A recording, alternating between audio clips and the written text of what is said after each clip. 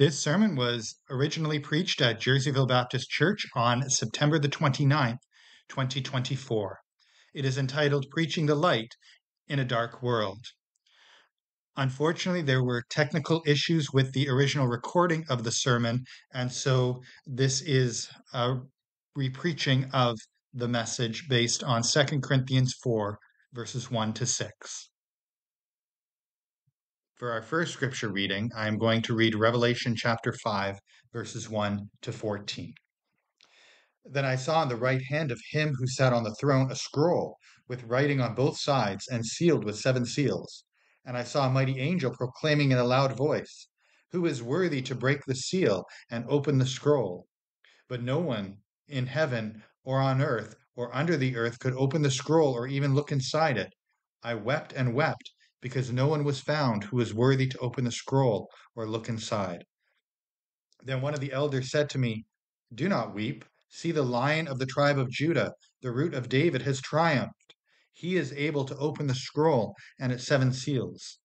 Then I saw a lamb, looking as if it had been slain, standing at the center of the throne, encircled by the 4 living creatures and the elders. The lamb had 7 horns and 7 eyes, which are the 7 spirits of God sent out into all the earth. He went and took the scroll from the right hand of him who sat on the throne. And when he had taken it, the 4 living creatures and the 24 elders fell down before the Lamb. Each one had a harp, and they were holding golden bowls full of incense, which are the prayers of God's people. And they sang a new song, saying, "You are worthy to take the scroll and to open its seals, because you were slain. And with your blood you purchased for God persons from every tribe and language and people and nations. You have made them to be a kingdom and priests to serve our God, and they will reign on earth." Then I looked and heard the voice of many angels, numbering thousands upon thousands, and 10,000 times 10,000. They encircled the throne and the living creatures and the elders. In a loud voice they were saying, "Worthy is the Lamb who was slain, to receive power and wealth and wisdom and strength and honor and glory and praise." Then I heard every creature in heaven and on earth and under the earth and on the sea and all that is in them saying, "To him who sits on the throne and to the Lamb be praise and honor and glory and power forever and ever." The 4 living creatures said, "Amen," and the elders fell down and worshipped. Now, before the preaching of the word, I am going to read 2 Corinthians chapter 4, verses 1 to 18. Therefore, since through God's mercy we have this ministry, we do not lose heart. Rather, we have renounced secret and shameful ways. We do not use deception, nor do we distort the word of God. On the contrary, by setting forth the truth, we plainly commend ourselves to everyone's conscience in the sight of God. And even if our gospel is veiled, it is veiled to those who are perishing. The God of this age has blinded the minds of unbelievers, so that they cannot see the light of the gospel that displays the glory of Christ, who is the image of God. For what we preach is not ourselves, but Jesus Christ as Lord, and ourselves as your servants for Jesus' sake. For God, who said, "Let light shine out of darkness," made his light shine in our hearts, to give us the light of the knowledge of God's glory displayed in the face of Christ. But we have this treasure in jars of clay to show that this all-surpassing power is from God and not from us. We are hard-pressed on every side, but not crushed, perplexed, but not in despair, persecuted, but not abandoned, struck down, but not destroyed. We always carry around in our body the death of Christ, so that the life of Jesus may also be revealed in our body. For we who are alive are always being given over to death for Jesus' sake, so that his life may also be revealed in our mortal body. So then death is at work in us, but life is at work in you. It is written, "I believed, therefore I have spoken." Since we have that same spirit of faith, we also believe and therefore speak, because we know that one who raised the Lord Jesus from the dead will also raise us with Jesus and present us with you to himself. All this is for your benefit, so that the grace that is reaching more and more people may cause thanksgiving to overflow to the glory of God. Therefore, we do not lose heart. Though outwardly we are wasting away, yet inwardly we are being renewed day by day. For our light and momentary troubles are achieving for us an eternal glory that far outweighs them all. So we fix our eyes not on what is seen, but on what is unseen, since what is seen is temporary, but what is unseen is eternal. Amen. This is the word of the Lord. How would you characterize this world in which we live? If you had to describe our world, what would you say? Some think to themselves with Louis Armstrong that it is a wonderful world because there is much to enjoy and to delight in when admiring the creation and in observing human kindness. Others struggle with the inconsistencies of our home and pen the lyric, "What kind of world is this?" What does the Bible say? What is our experience as Christians?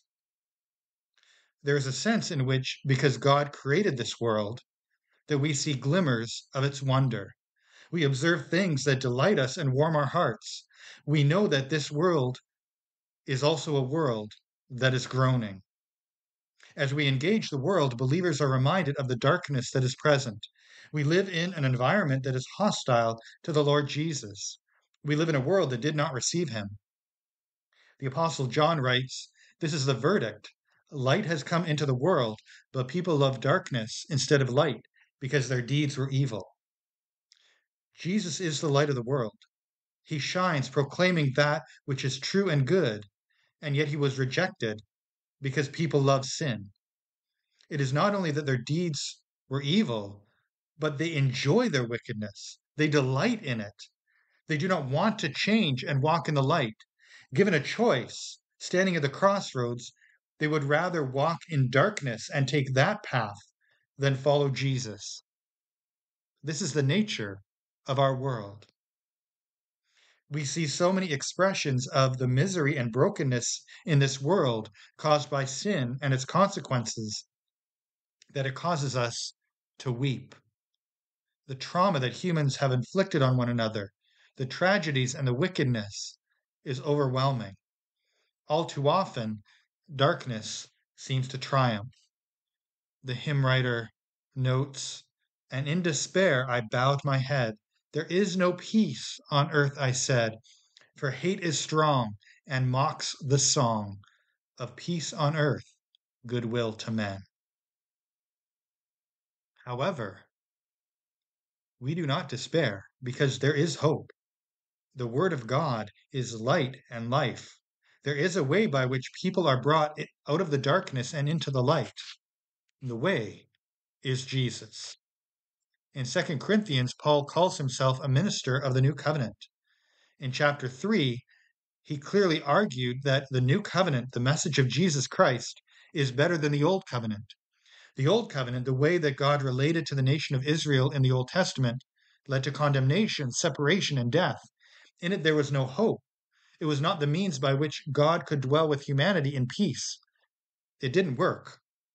However, the new covenant is more glorious, for it is an eternal covenant that brings life and righteousness and delivers sinners from death. In the new covenant, the Holy Spirit is at work, shining the light of Christ into our hearts, bringing life and enabling us to continue to walk in the light. The message of the gospel gives hope. It gives hope to sinners. Paul begins chapter 4 of 2 Corinthians with the word therefore. In light of his discussion about the glory of the new covenant, he is going to continue to teach the Corinthians both about the new covenant itself and also about his role as a minister of the new covenant. As we come to this chapter, Paul has at least three key things in the back of his mind that inform what he is speaking about here. Three items, three ideas that are in the background, which impacts him as he pens these words. So we want to take note of these three things. And first, as we saw last week, the experience of Moses and the people of Israel, especially what is recorded in Exodus 32 through 34, is very much on his mind. Those chapters speak about the golden calf incident, Moses' reaction to that, and then his prayers to the Lord that he might see his glory, for he needed to be encouraged. He also expresses his concern to God that he dwell with them. And we also see recorded the fact that after being in God's presence, Moses' face shone, and so he put on a veil. Second, as Paul pens these words, he also has in mind his personal experience on the Damascus Road, where he literally saw the light of God's glory as Jesus spoke to him. That event impacted Paul greatly, as on that day he beheld the beauty of Jesus, his Lord and Savior, who called him to salvation and to minister among the Gentiles. And then third, Paul in this section is responding to his opponents, who bring up all sorts of objections to him and his ministry. They make a host of accusations against Paul, trying to undermine his authority and discredit his teaching. And so there is this diverse background, these three ideas that are in Paul's mind as he writes this chapter. And what he does in these verses is emphasize the glory of Jesus. Jesus is the light of the world. He shines in the darkness. Those who follow Jesus are to behold and delight in his light. And then we are to shine as lights in the world. We are to let our lights shine so that people might see the hope that is within us and they might seek the Savior and glorify God. We are going to break down these 6 verses, 2 Corinthians 4, 1-6, into 3 sections. And our first point is the nature of gospel ministry. The purpose of this letter is to explain to the Corinthians the nature of the gospel and of gospel ministers. See, the gospel is glorious and amazing. It is the message of truth, power, victory, and eternal hope.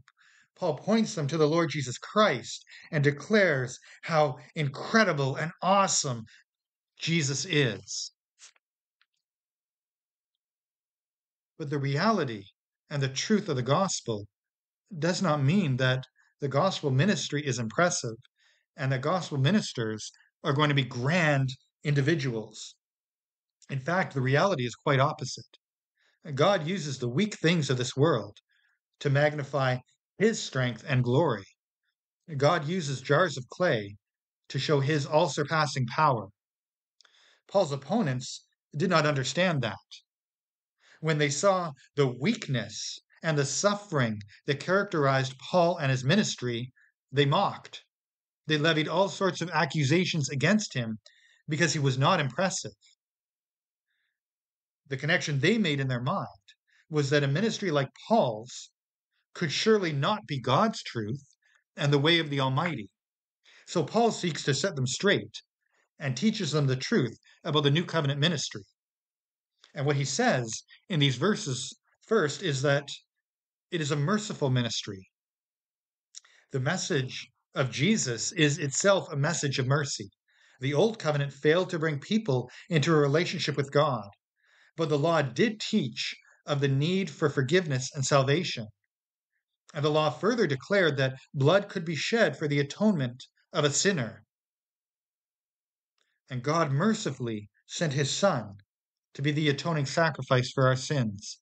Jesus shed his blood so that we might be saved and cleansed and brought close to God.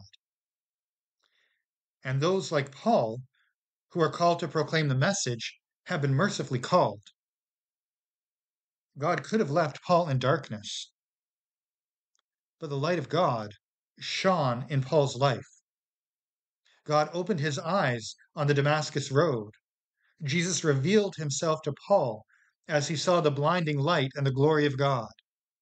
Paul understood the truth that Jesus is the light. He is the way. He is the means by which one might come to God and know his mercy. God told Paul that he has the privilege of being God's chosen instrument to bring the good news to the Gentiles. Paul understood that it is a great privilege to be a minister of the new covenant. It is a mercy of God that he was called, that he was so blessed to not only receive this message, but to be able and to be equipped to declare it to others. It is a merciful ministry, but it is also a difficult ministry. Paul says that it is through God's mercy that they do not lose heart. This is an accusation that Paul had to deal with. His opponents claimed that he did not press on in the ministry. For example, they would say that he didn't come to Corinth when he said he would. He changes his plans. He does what is comfortable and convenient. He loses heart. And Paul says that's not true. Even in suffering and hardship, he has not and does not lose heart. There is much that could cause a faithful minister in general, and Paul in particular, to be discouraged and give up. The gospel ministry that Paul has been mercifully called to is a hard ministry. He has suffered for the gospel of Jesus Christ. His travels involve a variety of hardships and dangers. He is at times without food or companionship. He has been shipwrecked and gone through all manner of dangers for the cause of Christ. In addition, he has had to deal with opposition and persecution. Paul has made enemies, and they seek his life. People try to hurt and harm him because they do not like what he teaches. Even among those who have responded to his teaching, there's difficulty. He deals with problematic churches like the one in Corinth, for whom he weeps and prays for, and for whom he contends against false teachers. It is a hard ministry, but Paul embraces the suffering, not because he loves pain, but because he loves the Savior. He delights in God's mercy, and he wants others to hear the good news. The ministry is a merciful ministry, and it is a hard ministry. And thirdly, it is a pure ministry. What motivated Paul to press on in the ministry? Was it personal gain and acclaim? Paul wants the church in Corinth to reflect on his conduct among them, what they have seen and experienced, and weigh that against the accusations made against him. He knows that if they think about his character and priorities and how he was among them, they will see how misguided and off the mark the accusations are. Paul says that he and his colleagues have renounced secret and shameful ways. He declares that there is an authenticity and genuineness in his ministry. He is laboring not to try and build a name for himself or to get rich off of the gospel, but he has pure motives. In 1 Corinthians 9:18, Paul writes, "What then is my reward? Just this, that in preaching the gospel, I may offer it free of charge, and so not make full use of my rights as a preacher of the gospel." He says that it would have been legitimate and reasonable for him to expect to receive remuneration for his ministry, but he didn't. He didn't charge them. He did not expect payment from them for the great service that he rendered to them. And they know that. Paul's ministry is one of pure motives. And then finally in these verses, Paul tells us that his ministry is a true ministry. The new covenant ministry is one that is based on mercy. It is hard, it is pure, and it is truthful. Despite what his accusers may say, Paul teaches the truth of God to them. He did not use deceptions or distort the word of God. Now, again, Paul's opponents would accuse him of these things. They would accuse him of distorting the word of God, particularly in how he applied the law to his message of the new covenant. For example, Paul says that believers, Gentile believers, did not need to be circumcised or follow other practices found in the law in order to have a full and complete relationship with God. He declares that Jesus is enough. And his opponents did not agree with him. They were so tied to the law, to the words that are written in the books of Moses, that they could not conceive of how anybody could be spiritually mature, how anybody could have any degree of righteousness without fulfilling these things. But Paul proclaimed the message of the new covenant, that Jesus did all the works that are necessary. And so our righteousness is found in him and not on what we do. Jesus is enough. But his opponents who emphasized the law accused him of distorting God's word. And Paul says that not only is this not the case, in fact, he has already referenced in this letter that it is his opponents who actually distort the word of God. They do not see how Christ is the fulfillment of all of God's plans. They do not exalt Jesus. And so they're actually the ones who have a deficient view of God's word. Paul knows that what he preaches is the truth because the gospel he proclaims he has received directly from Jesus Christ. He writes to the Galatians in Galatians 1:11 and 12, I want you to know, brothers and sisters, that the gospel I preached is not of human origin. I did not receive it from any man, nor was I taught it. Rather, I received it by revelation from Jesus Christ. He declares the truth that he has learned directly from Christ.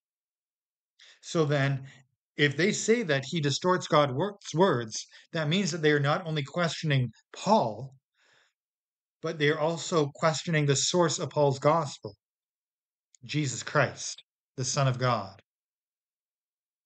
But Paul rebuffs them by saying that he has set forth the truth plainly. He has faithfully preached the gospel message, the way of salvation. He has declared to them Jesus Christ and him crucified. As a result, he says, we commend ourselves to everyone's conscience in the sight of God. Consider our ministry. Take what you have heard us preach and bring it to God. Talk to God about what the truth is. Well, this is Paul's ministry, a ministry that he says that is hard, but it is a ministry of mercy, of purity, and of truth. Well, why are these verses important to us? What are we in the 21st century to learn about Paul and his ministry? And how do we apply these things to our lives? Well, what we see is set before us a true and a false ministry. And there will be true teachers, faithful gospel preachers, ministers of the new covenant, like Paul. And these are the ones to whom we are to listen and follow and learn from. But on the other hand, there are false teachers. There are false teachers everywhere. You can find them online, on the TV, on the radio. Well, how can we identify who preaches the truth and who doesn't? How can we know who is a false teacher? Well, a faithful minister is one who exalts Jesus Christ. Paul's ministry was focused on Jesus. And that is true of all faithful ministers. Their desire, their burden will be to exalt the Lord Jesus Christ and to put the attention of their audience on the Lord. Paul says, that's what I did among you. You know how I conducted myself. Your consciences bear witness to the authenticity of our ministry. And so in the first place, we see Paul and the nature of the gospel ministry. Our second point from verses 3 and 4a is the response to gospel ministry. Paul says that there are some who they hear what we preach and teach and they reject it. And the reason why they reject it is because for them, they find the gospel to be veiled. For those who are in Christ, those who have the Holy Spirit, the veil has been removed. They understand God's truth and behold him with unveiled faces. They see clearly. But the consciences of unveiled people will affirm his ministry. However, the consciences of veiled people will not. But what it shows is that their minds are veiled. And what Paul is doing is he's picking up on this language of veiling, which he has talked about in chapter 3. And he identified veiling with the old covenant. Moses, after being in the presence of God, would veil his face. And further, in chapter 3, the apostle noted that when the old covenant is read, the hearts and minds of some are dull and veiled, and they do not see clearly the ways and workings of God in the Old Testament. And so, because of this veiling on the hearts and minds of some, there are two responses to the message that he proclaims. Some whose hearts are tender and who have responded to Jesus Christ affirm what Paul preaches. The Spirit of God within them testifies to the veracity of what Paul proclaims. But on the other hand, some reject Paul's message. They reject him as a teacher and an apostle. They do so not because of any deficiency in the message, not because he does not preach the truth, not because of any fault of the messenger, but because of their sinful, fallen, veiled hearts and minds. The gospel is veiled to some. And the reason why it is veiled to some is not because there's a problem with the gospel of Jesus Christ, but the problem is with those who are rejecting it. Remember the parable of the soils. The sower sows the seed, but there are four types of soils, four responses to the gospel message. Some hear the word, receive it, and rejoice in it, and bear much fruit. But others hear the gospel, and it lands on their hearts, but they do not receive it. It does not take root, and there is no fruit. And the problem is not with the seed, it's the same seed that's sown, but it is with the soil. And he further says that those whose hearts are veiled are those who are perishing. They are on the path to destruction. And this is a very sobering thing to say. Eternity is at stake. Paul is talking to them about the way to life. And those who don't come to Christ are on the path that leads to destruction, eternal death, hell.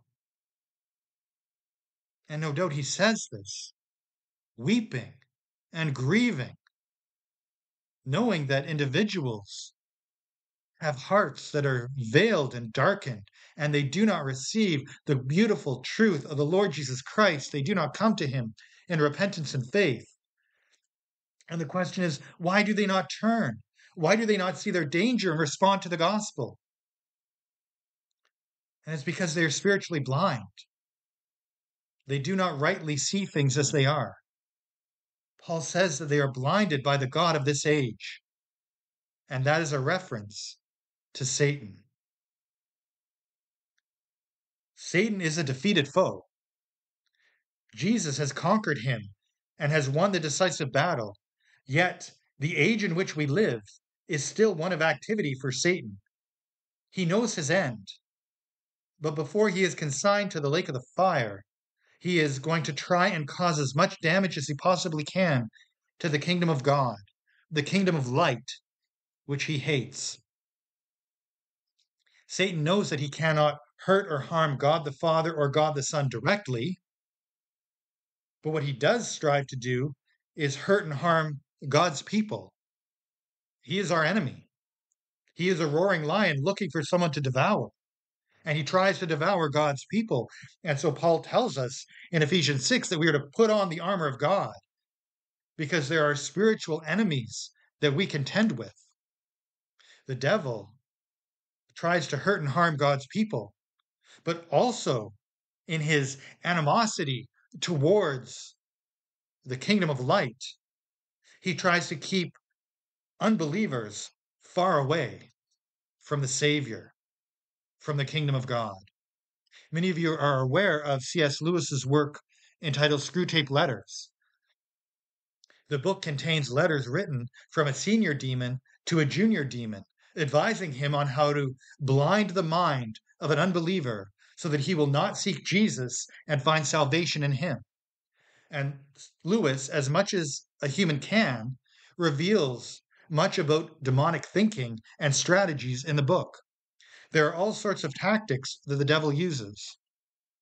The devil tells all manner of lies, falsehoods, and half-truths to deceive people and to keep them from God. He lies to this world, to unbelievers. He lies to them about what reality is. He wants them to be living in a deception. He lies to them about how pleasurable and good sin is. He tells them that it will satisfy, it will bless their life. They are to enjoy it, and that there won't be any consequences. He lies to them about God and salvation. He undermines God's character, trying to get people to question God's goodness. He further attacks the clarity of God's word, saying, did God really say? Satan promises hope and peace when there isn't any. He will tell any lie to keep people in the dark and away from God. If someone has spiritual stirrings, then Satan tries to distract them. Like a bird, he seeks to pluck the seed of the gospel out of a sinner's heart before it can take root. He will emphasize that it is hard to follow Jesus. And so he tells people that it isn't worth it. And you may be familiar with John Bunyan's book, The Pilgrim's Progress. And at the very beginning, when Pilgrim is heading towards the wicket gate, there are two individuals that he encounters from the town. And one of them, his name is Pliable, and he is a man who is easily led. And so he listens to Christian and he thinks, that sounds good. And so he wants to go with Christian to the wicket gate. And before they get to the wicket gate, the place of salvation, they encounter the Slough of Despond. And as they fall in, and as Pliable realizes how difficult this path is, he decides to turn away. He goes back to the city of destruction. And that's what Satan wants to do in people's hearts and lives. He wants to emphasize how difficult God's path is. And so he tells people, don't even go there. Don't start on that path. He lies to those in the world, telling them that they are critical and free thinkers, and that they are too wise and sophisticated for biblical superstition. But in reality, they are his slaves, bound to him and to thinking his thoughts after him, and they view the world from his perspective. The other day, I saw a clip of a TV show, and there were two individuals featured, and one was a psychologist steeped in science, and this individual was presented as wise and discerning and has it all together. And then on the flip side, there was this individual was contrasted with a person of faith who was viewed as being simple and weak-minded and just really not someone to be emulated and respected. And Satan loves to speak and to say that sort of thing. He is subtle, persistent, and dangerous. He will tell people anything to keep them from God. He keeps people in darkness, striving to blind unbelievers so they cannot see the light of the gospel. This world in which we live is a spiritually blind world, one that is influenced and led along by the God of the age, who keeps people in darkness and away from the light. He teaches them to fear and to hate the light. And how do we respond to such a world? How did the Apostle Paul respond to such a world? Well, Paul knew that he has the message of light. He knows the one who can bring light into the midst of the darkness. And so Paul runs, as it were, towards the darkness with the light held out before him, proclaiming the good news of Jesus Christ, so that people would turn to him in repentance and faith, that they would be saved, that they would find hope in Jesus Christ. We do not need to fear, for the one we serve is greater than the one who tries to keep the world in darkness. Satan cannot succeed, for the message of light is greater and more powerful than the message of darkness. And that brings us to our third point, the light of the gospel. And we see this in verses 4b to 6. Satan tries to blind people so they cannot see the light of the gospel. He does not want people to have the truth revealed to them. He does not want sinners to know and love and worship Jesus. But he cannot keep everyone in darkness.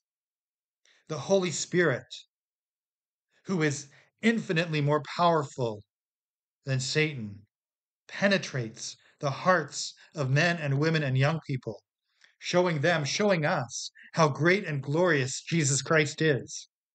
And the Spirit creates in us an affection in our hearts for the Lord and Savior.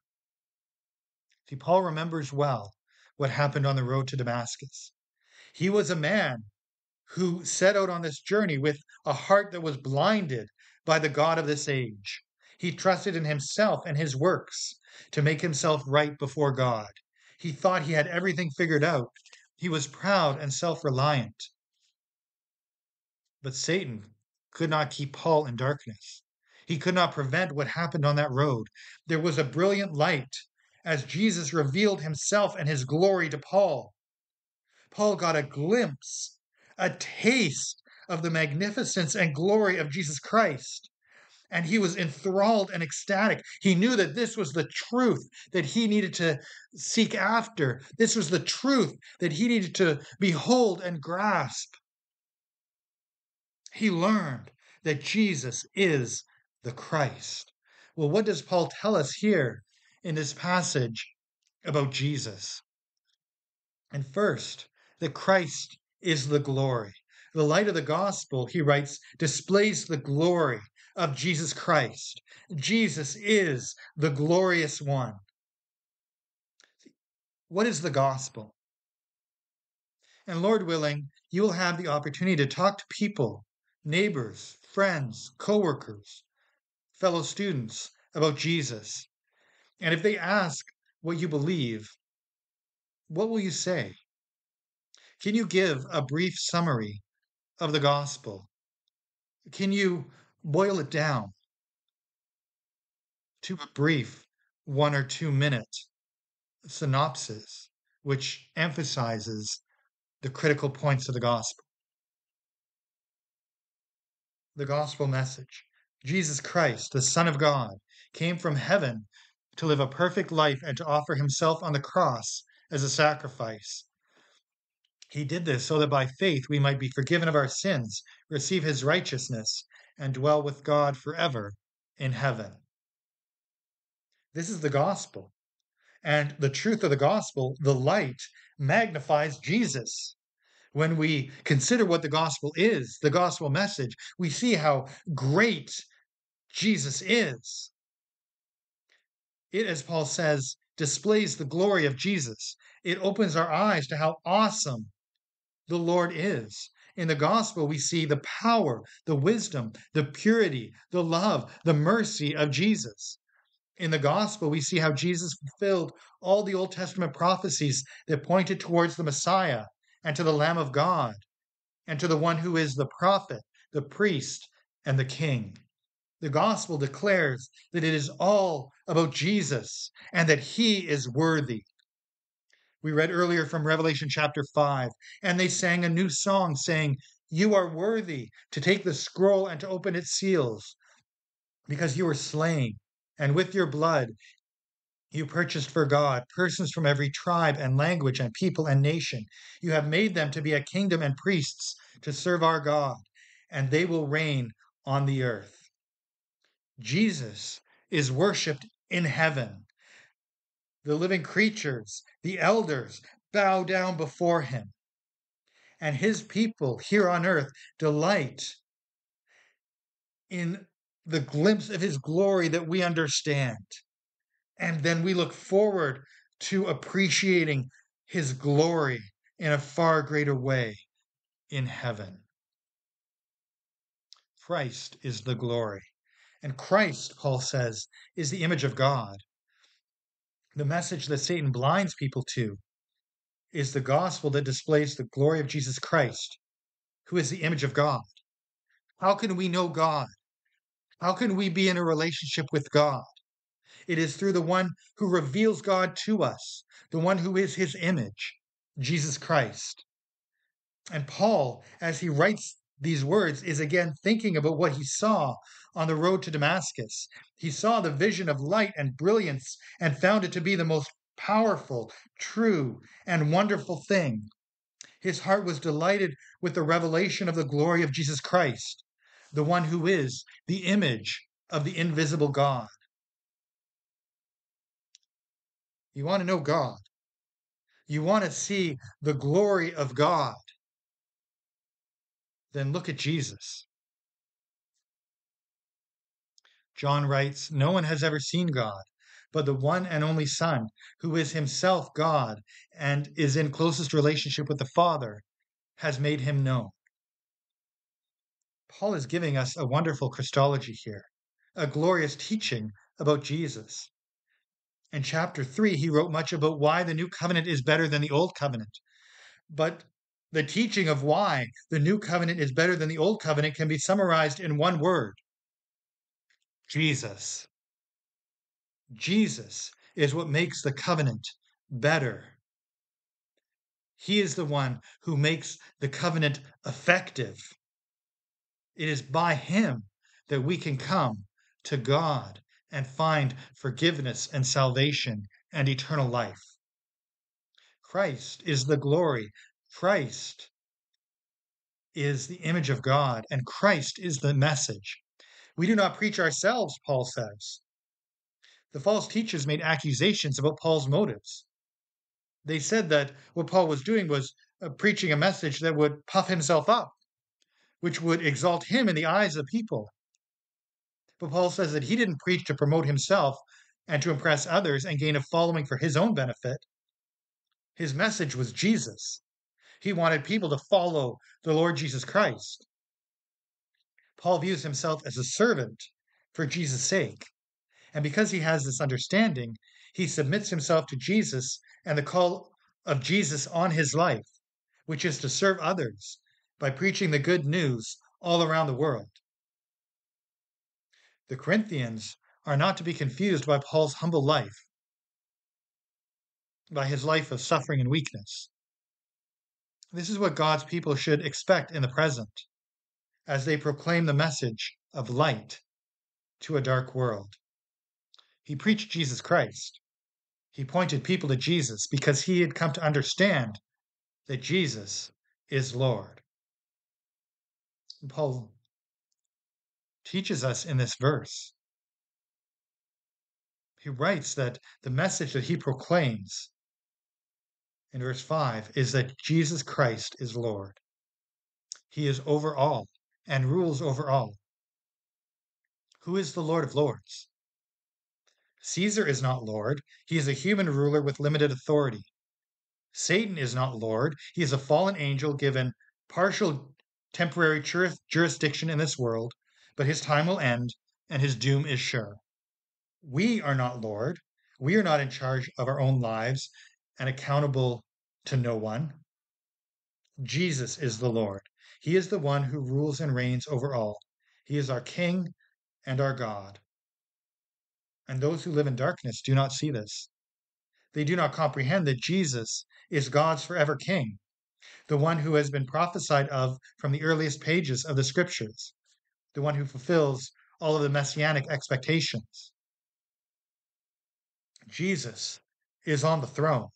He is the one who is worshipped.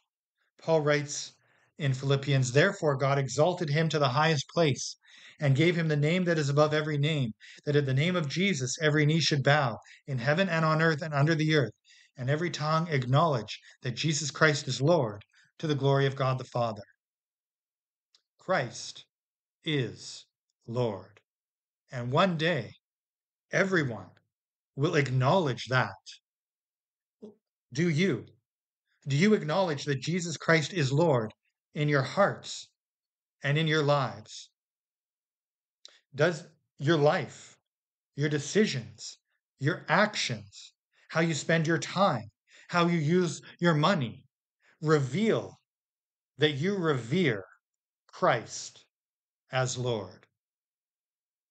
And finally, Christ is the light in our hearts. In Genesis, God said, "Let there be light," and there was light. The light shone and dispelled the darkness. And similarly, the apostle says that our hearts are by nature dark. All human hearts are lost in sin and are dark.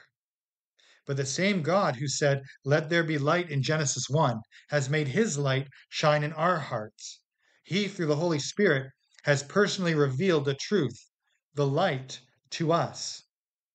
The light that has shone in our hearts gives us the light of knowledge. Adam and Eve, they wanted knowledge. They wanted to understand. They coveted divine insight. But true knowledge comes from God. The enlightening of our hearts, the understanding of what truly is, comes from above. And what is it that we need to see and understand? We need to see and understand the glory of God displayed in the face of Christ. Moses' face was veiled.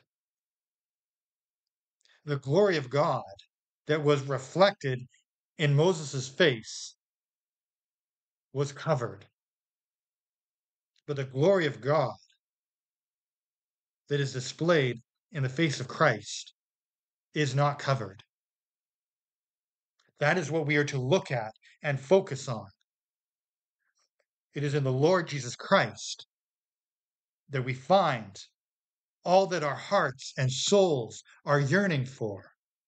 We see the fullness of the glory of God in the face of the risen and ascended Christ. That is what the message that Paul is preaching is all about. And so when we return to the historical setting, the question is, what do the false teachers, what do Paul's opponents preach and teach? Do they have a message that is this glorious? Can they explain to people how they can see and behold the glory of God? Do they give you a hope like this? Paul says. And the reality is, a message, a gospel without Christ is not good news. The message that Paul preaches is the one in which they can know and see and grasp and enjoy and delight in the glory of God forever and ever. And so, what can we take home from this? What is our application? And the first, we've seen that this world is a dark and needy world. The God of this age is active. He is trying to do much damage. And so we need to be aware of his schemes. We need to put on the full armor of God. But we also know that God can make his light shine in hearts. That's what he's done for us. And that is what he can do for others. And that is what he is doing for others. And so we are to go and to tell others about the light. We are to hold forth the word of light so that they might hear the good news of Jesus Christ and have the opportunity to repent and be saved. And then, as we think about the fact that Jesus is the light, we are to walk in fellowship with the light. And this means that we are to have a desire for holiness. Jesus is pure, and we are being conformed to his image. We are being made more and more like the Lord Jesus Christ. And so when we think about the brilliance of his glory and the light of his being, we are to desire to be pure and holy ourselves. And so we are to be putting sin to death. And we are to be striving for obedience. Also, in terms of walking in fellowship with the light, this gives us assurance for our hope. Our hope is not derived from our obedience or how good we are or how much light we generate in and of ourselves. Our hope comes from beholding the one who is the light, the one who is the image of the invisible God. And by clinging to him, by being found in him, we can have the hope, the confidence that we are genuinely saved. And finally, walking in fellowship with the light should cause us to rejoice in the glory of Jesus Christ. This is what satisfies our souls. This is what blesses our hearts. This is what we have been made for as God's creatures, to understand and delight in the glory of God the Father and God the Son. May this be our portion now and forevermore. Amen. Let us pray. Our Heavenly Father, I thank you so much for your word and for your truth. I thank you for the Lord Jesus Christ, in whom there is light and life. And our Father, bless us as we live in this world that is characterized by darkness. Help us to value the light, to treasure the light, and to let it shine. Bless each and every one of us, our Father, we pray in Jesus' name. Amen.